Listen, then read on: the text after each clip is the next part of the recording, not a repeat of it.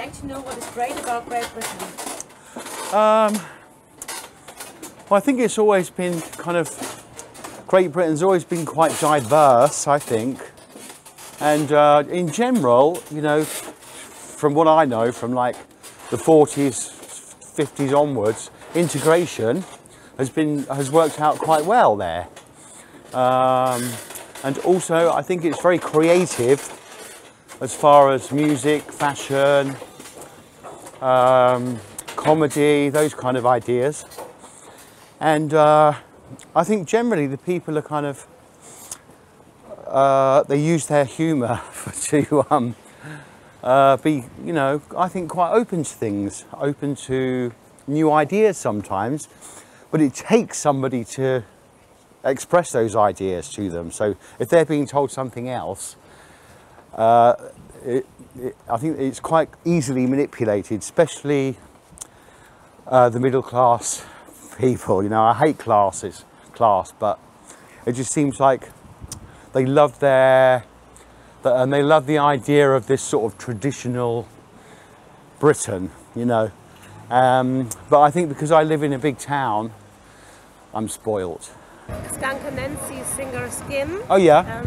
Who talked about Brexit as well, and she was like, I mean, she's like black, obviously black. She's lesbian, and she said that even though Britain seemed to be so tolerant, now after the Brexit law, she gets attacked for being lesbian. Right. Is that? It's terrible. Did you No. that as well?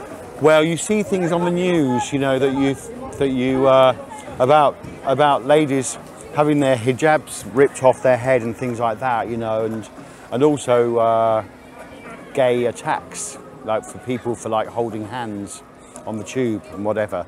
And it makes me like really angry because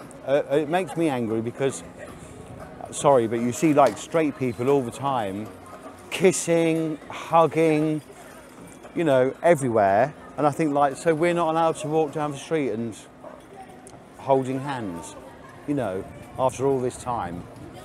And I don't know,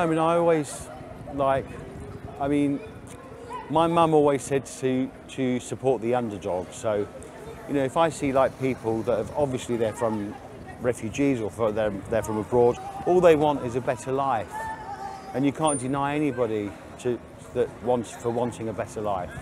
And from what they've ran from, we have no idea. What horror they've seen, we have no idea. We can't even imagine. And has that sort of racism, has it been asleep before the Brexit came and now it pops up, or where has it been? I think it's something that I think because we had political correctness, which is another side of the argument. That's why UKIP became so popular and Trump became so popular. I think it was almost too much, the political correctness. It was like, it wasn't really, people weren't educated in the correct way.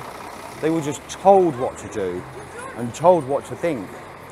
So it wasn't from a grassroots kind of way. So obviously they had a lot of anxiety and frustration and anger stored in there. And once they was told, oh, you're allowed to say you hate this person, then all of a sudden it's unleashed.